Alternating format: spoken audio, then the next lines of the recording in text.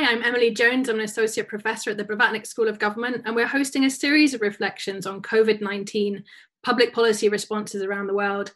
I'm delighted to be joined today by David Lubin. David is Managing Director and Head of Emerging Markets Economics at Citibank.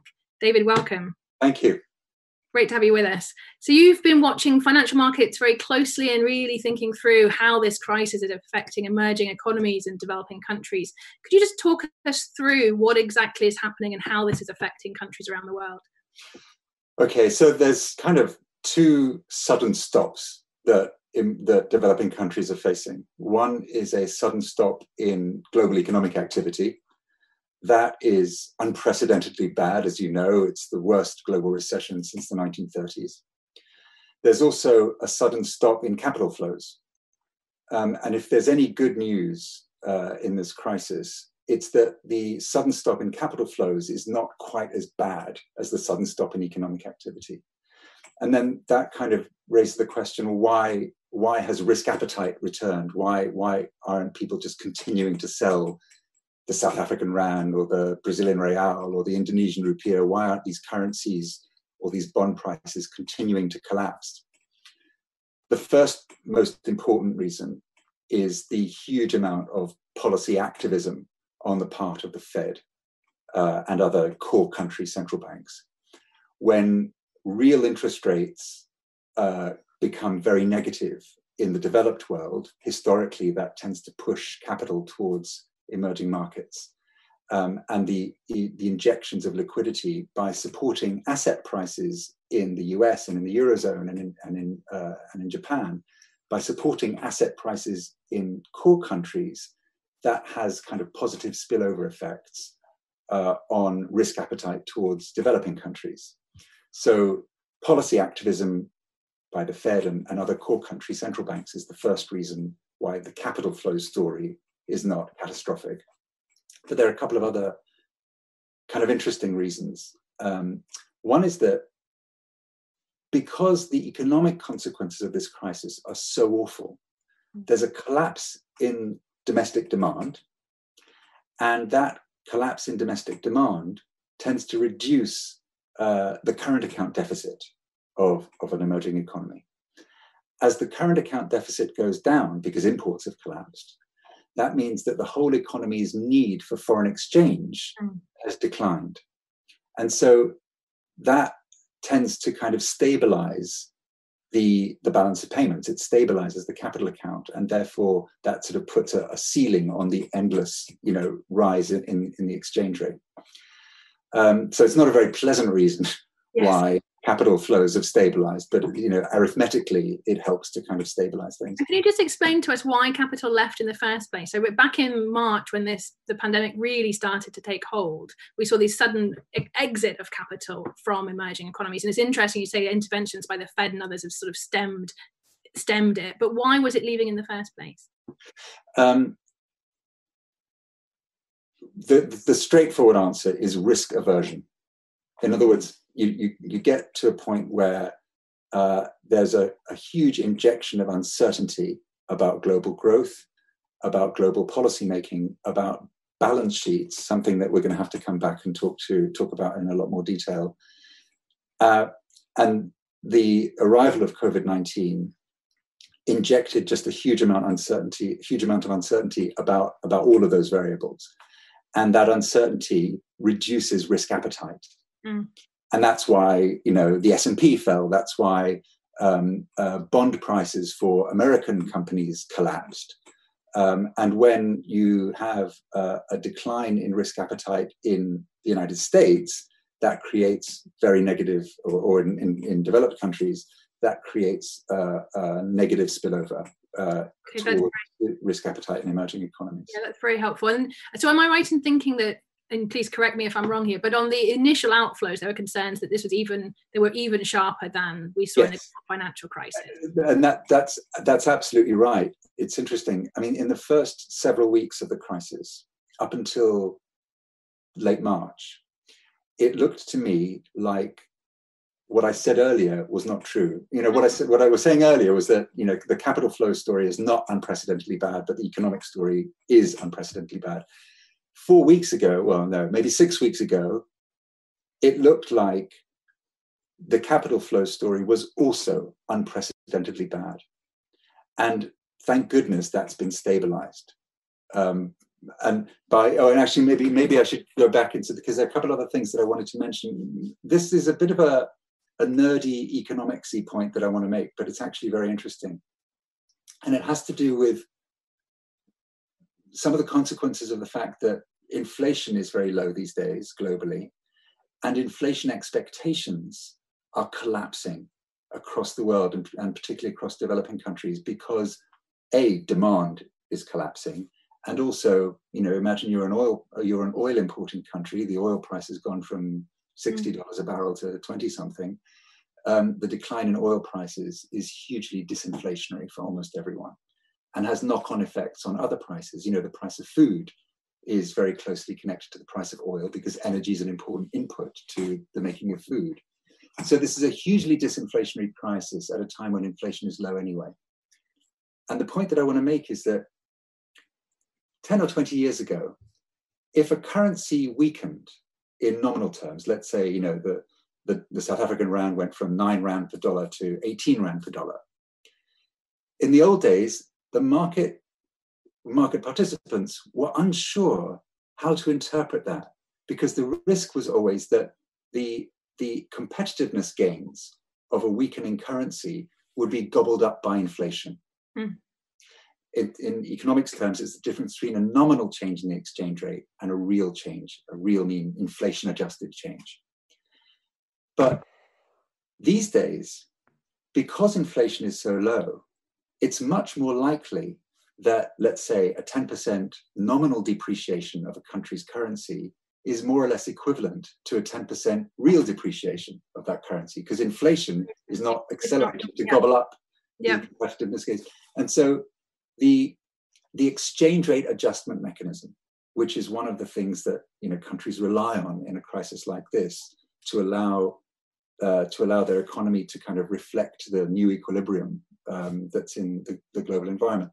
The exchange rate adjustment mechanism these days is much more efficient. So it's working more because of low inflation than it ever used to be. Then that boosts exports.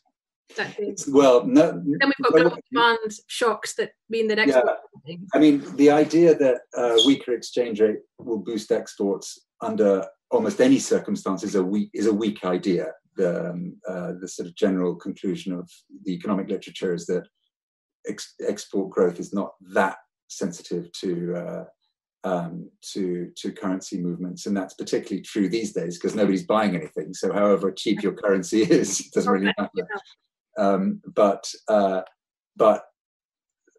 what I really am thinking about when I talk about the efficiency of the exchange rate adjustment mechanism is that if a currency has lost enough value to reflect the changed global environment, it's more likely that there will be investors wanting to buy that currency, and so capital inflows become more available, and that's very helpful for a country that needs to finance its budget deficit, fascinating, or finance its trade deficit. Yeah.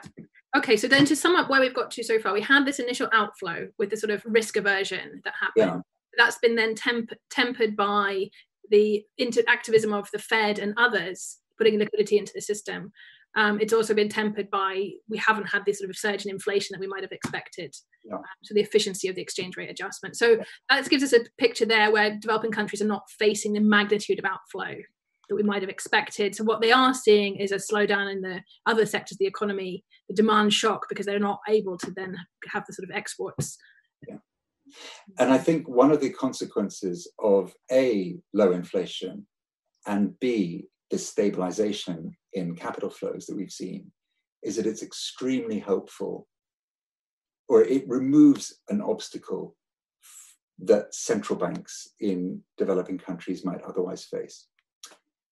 What I'm trying to get at is that in a crisis like this, in a devastating economic crisis that has this awful humanitarian dimension, the overwhelming obligation of a central bank in pretty much any country, but particularly in a developing country, is to make sure that interest rates are coming down.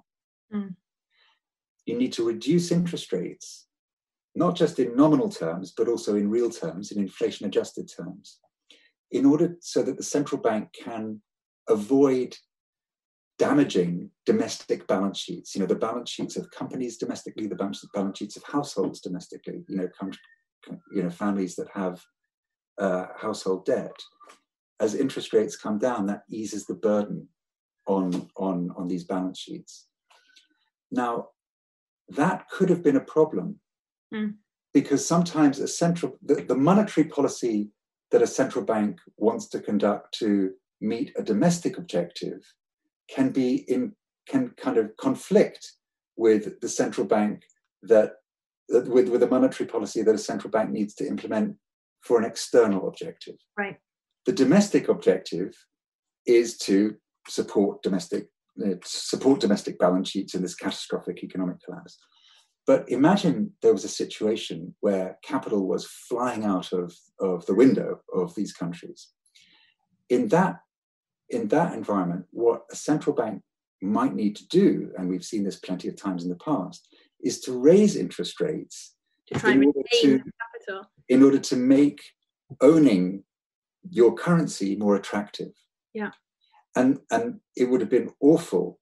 Well, this dilemma that I'm describing still exists in certain cases, but it's no way as bad as it might have been. Can you talk a little bit through? I mean, we've seen, and it's reassuring that it's not as bad as it might have been there. And I've seen some headlines that governments are worried about spending too much because they're going to get downgraded. So this is more of the sort of fiscal side, but that investors will punish them and there'll be a sovereign ratings downgrade if they spend too much. And I've heard that with reference to India and other countries. Yes.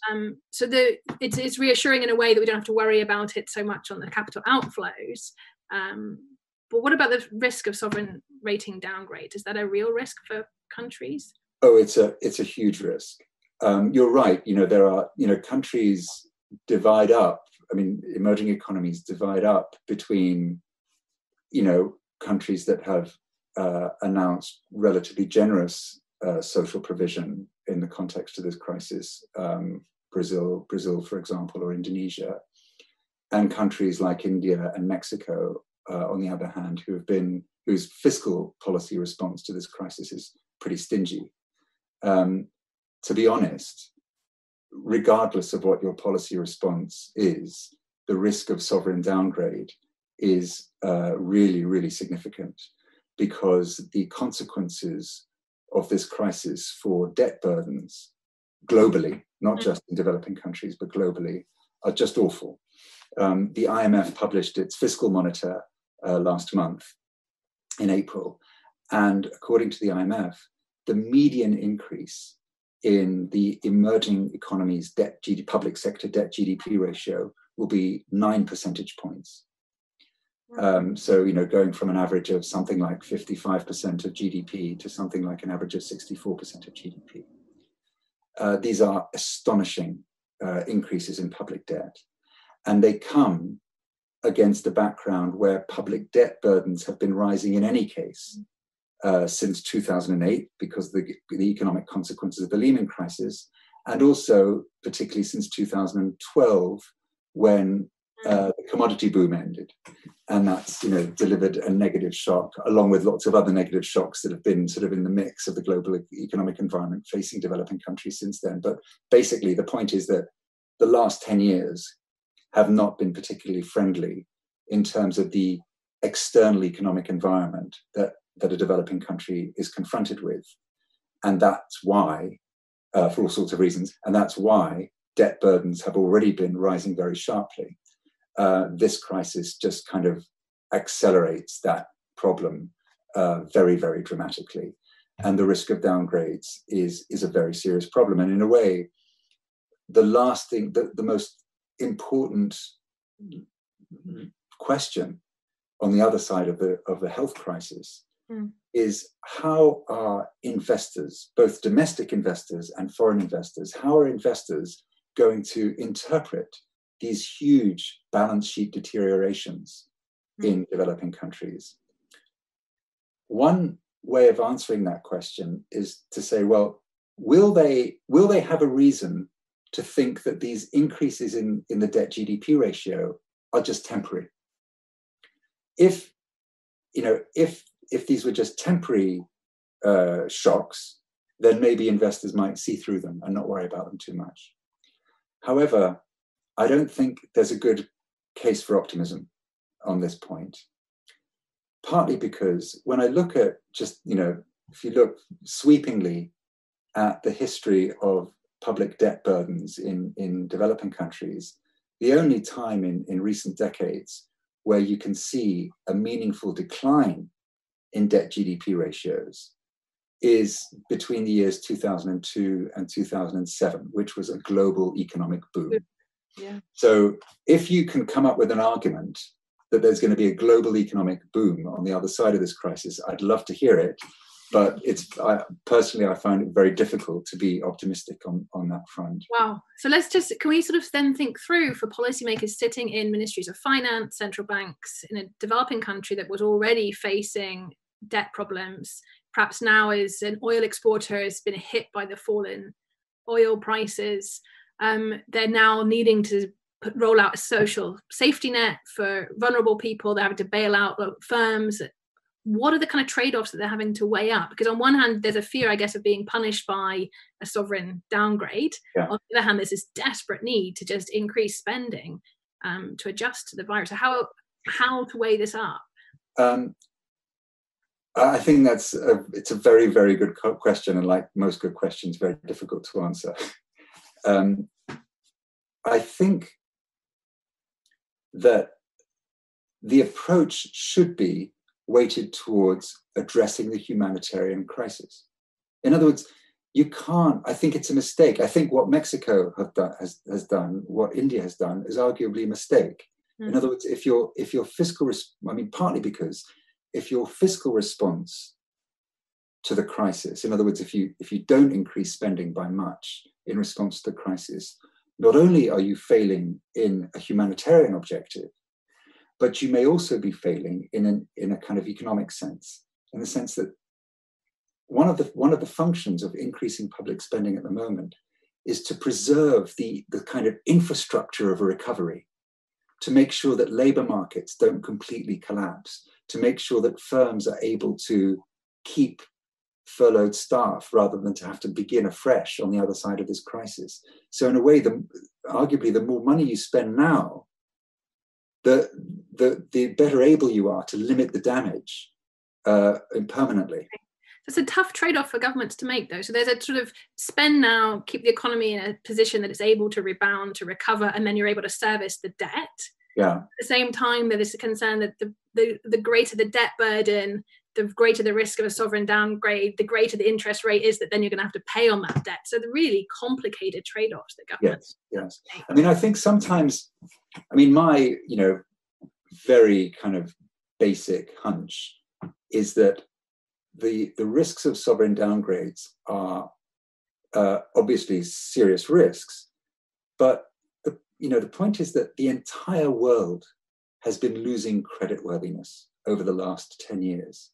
And it's not just emerging economies, but developed countries that are also losing creditworthiness. In fact, one point worth making is that although, as I said, the public debt GDP ratio in the developing world is going up by 9 percentage points this year, according to that same IMF fiscal monitor, the public debt burden in the developed world is going up by 12 percentage points from a much higher base. So you can say, well, maybe there's a kind of ugly contest where, although the increase or the deterioration of emerging markets' balance sheets is kind of scary, well, the deterioration of developed countries' balance sheets is even scarier. Right. And actually that might contain a kind of seed of some good news for emerging economies, because the bigger the debt burden in the developed world, the more it is absolutely necessary for those countries, for the US, for the UK and others, to keep real interest rates very, very low. Mm. And as long as those real interest rates are kept very, very low and negative, that, as I said earlier, tends to help push capital towards emerging economies. So the availability of financing for emerging economies may not disappear because of the consequences of this crisis. But the point that I was going to make is that my, hunch is that investors have short memories. And although a ratings downgrade may limit a country's access to external financing in the short run, that doesn't necessarily mean it's curtains forever, particularly against the background where you've got this ugly contest where there are going to be a lot of developed countries suffering much more dramatic deteriorations in their balance sheets. It's a real masterclass there in sort of thinking through all of the different dimensions of that. Thank you. I wanted to bring us on to a little bit to the international cooperation around this, because we've seen, it was vital getting us through the global financial crisis in the wake of the Lehman, 2007, 8, 9, that whole period. We've got these international institutions that have been set up, the IMF, the World Bank. G20 was another important source of coordination. So can you just talk us through what we've seen on the international coordination front, and whether it's what we need, and what more we need, if you like, as well? Yeah. As you ask that question, I can think of two kind of broad categories of answer. One is that I think I need to say something about the US-China relationship, and the other is about the sort of multilateral institutions that you raise. I don't think it's any big surprise to anyone. The US-China relationship is in a kind of state of collapse. That collapse obviously was not brought on by the coronavirus crisis. It was building, not only building since Donald Trump came to the White House, but building well before that. So this is a deterioration in the relationship between the world's two biggest economies that makes any other kind of international cooperation much less likely. And so the catastrophic state of the US-China relationship, I think, is a kind of overarching bit of bad news for cooperation generally. As far as the sort of global institutions are concerned, I mean, I guess some of the bad news, or some of the additional bad news, comes from the fact that this US White House explicitly is not a fan of the United Nations institutions. I mean, the Trump is defunding the WHO, and the Trump administration's support for the IMF is constrained, and the IMF becomes a very important kind of component of this puzzle, because the IMF is the world's lender of last resort. So the question is, in a crisis like this, where debt burdens are exploding, where capital flows are constrained, where emerging market central banks are needing to reduce interest rates in order to satisfy, domestic objectives, avoiding damaging domestic balance sheets, as I said, what role can these international institutions play? The IMF is constrained by a couple of things. The IMF's kind of headline statement throughout this crisis is, don't worry, we've got $1 trillion to lend. $1 trillion is a lot of money. But actually, it's not as good as it sounds for a couple of reasons. One is that of that $1 trillion, about $200 billion is stuff that the IMF has already committed to lend. So this is not, that $1 trillion is including, not all of that $1 trillion is kind of additional money.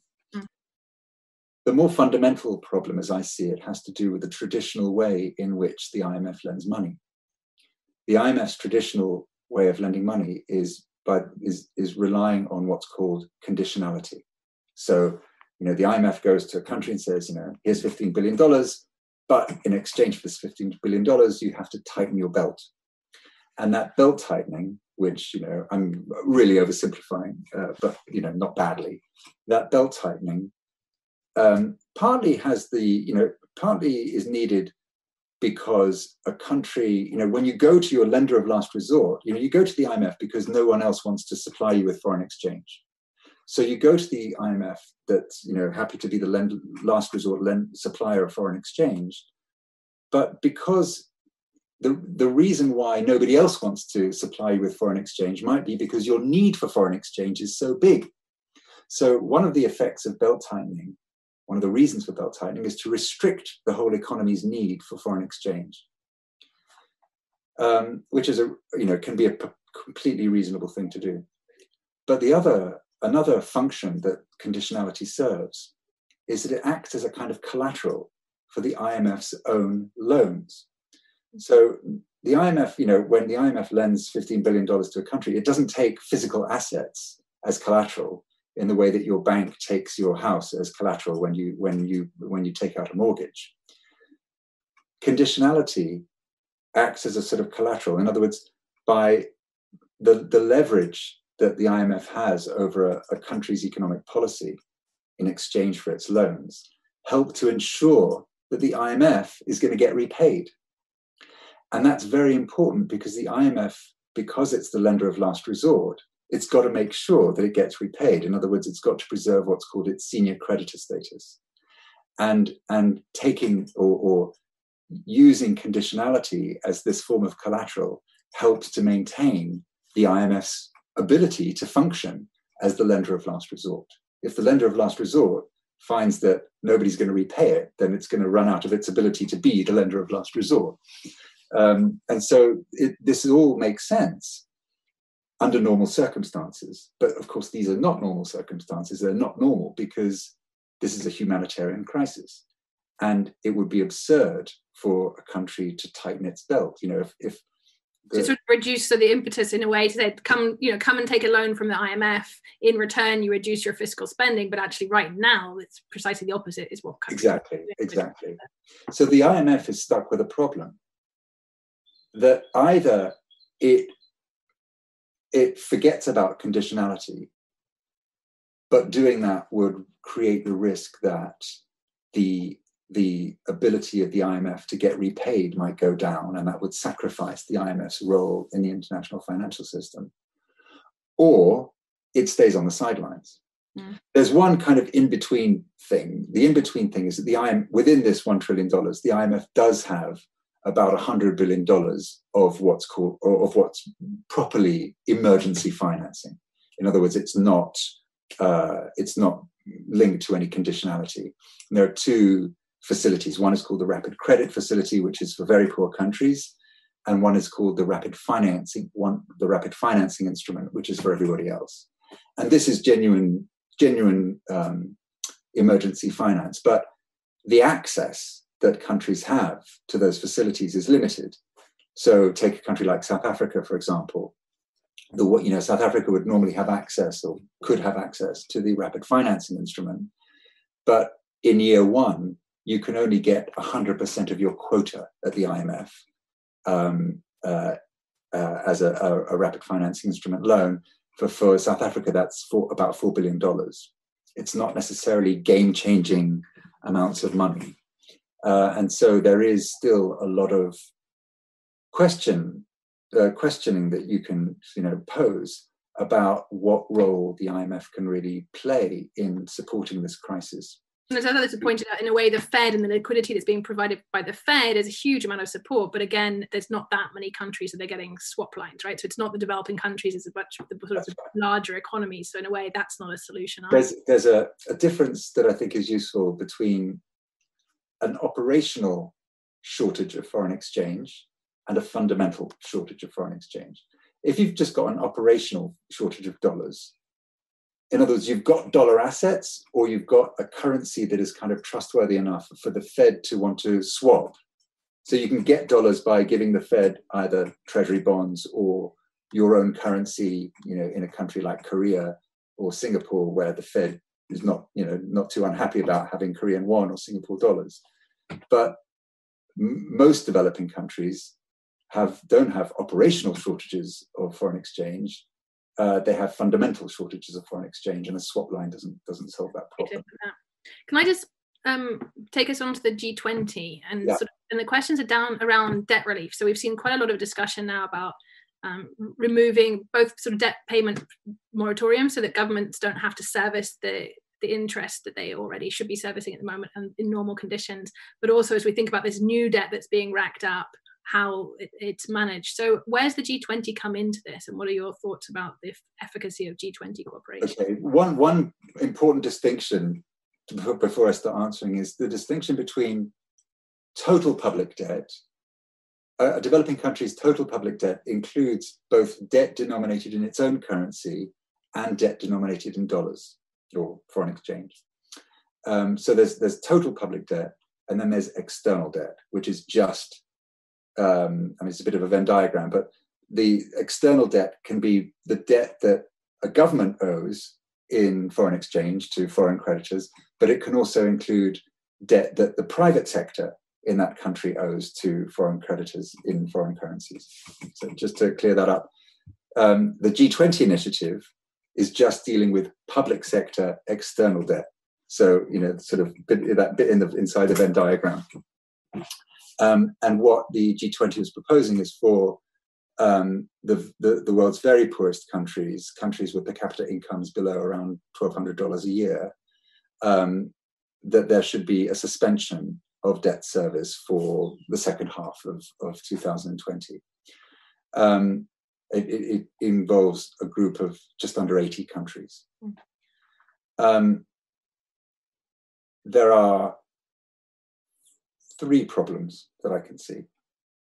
One is to do with China. One is to do with multilateral development banks. And one is to do with private sector creditors. So what the G20 said is, we're going to forgive debt service. And we want multilateral development banks like the Asian Development Bank or the African Development Bank or the Asian Infrastructure Investment Bank, the New Development Bank. All these development banks should be doing the same thing. And the G20 also asked private sector creditors to provide equivalent debt relief. So the first problem, the China problem, is that although China is a signatory to the G20 statement, China's negotiations with debtor countries tend to be in a separate room. China is not a member of the Paris Club, which is the group of richish country governments as creditors. It's never been a member of the Paris Club, and so it tends to conduct its debt negotiations with countries to whom it's lent money separately, and that means that there's a lot of uncertainty about what China will be doing with in its negotiations with developing countries that have borrowed from it. The second problem with the multilateral development banks echoes what I was saying earlier about the IMF. Multilateral development banks like the World Bank and the regional development banks that I mentioned are also senior creditors in the international financial system. And the multilateral development banks are all kind of worried that if they provide debt relief to these countries, they will lose their credit ratings, and that will make it more expensive for them to borrow money. And so the whole system will become poorer as a result. So how multilateral development banks are going to be involved in this G20 initiative, as far as I understand it today, is still unclear. And for sure, it's unclear how private sector creditors are going to be involved. There's an institution in Washington called the IIF, the Institute for International Finance, which is a kind of, I guess, a sort of industrial association of global banks and global asset managers. The IIF kind of stepped up to try and coordinate private sector debt relief to kind of match what the G20 was doing and in response to the G20's request. But the IIF's ability to fulfill that role is constrained because nobody is, this is all basically use of the word please. Right. So kind of a voluntary initiative. Private sector creditors are being asked, please can you provide debt relief alongside the G20's bilateral the incentives then for a private sector to provide any debt relief? Is there any sort of self-interest, or is this entirely an appeal to their sort of altruism? There's absolutely no self-interest at all. And it's not, that's one, that's exactly the overall problem. Is that, you're asking a bunch of people to kind of willingly lose money, and no one will want to willingly lose money. That's complicated by a couple of other problems. Let's say you're an asset manager and you've bought South Africa, Angolan bonds or Zambian bonds. Your ownership of those bonds is not so much for yourself. You are investing other people's money. And that creates what asset managers and financial institutions describe as a fiduciary duty. And so one of the constraints on bondholders' ability to say, yeah, sure, we think that the right thing to do is to provide debt relief to these countries. One obstacle that they face, this is a genuine obstacle, is that they promised to the people whose money they're looking after to look after it in as responsible a way as possible. In other words, that to make sure that the people whose money that they're investing get their money back. Right. So really thinking about what's the nature of that responsibility? Because if it's holding and preserving that financial asset, I mean, in a way, sort of find that if there's any sort of humanitarian use of that asset that's provided for in that contractual arrangement or not. Yeah, I mean, in theory, so in a way, what I'm describing is a situation where the asset manager is a kind of agent, not a principal. Absolutely. And so in theory, one way of breaking through that obstacle is that you find some way of getting the principals, i.e. the people whose money the asset managers are investing by buying Zambian bonds or Angolan bonds, you get them to say, yeah, go ahead. But presumably everybody's got to... Yeah, and then the coordination problems and the sort of logistical difficulties become extremely and just to be clear, I mean, why this is important is because actually the private sector holds a lot of developing country debt now. Right? Yes. So they've become a big player in this. It's not that the majority of debt is owed to public sector. No, that's true. That's true. Although, the thing that I think there's an important distinction to make between very poor countries, i.e. the countries that are the recipients of the G20 initiative, and other emerging economies.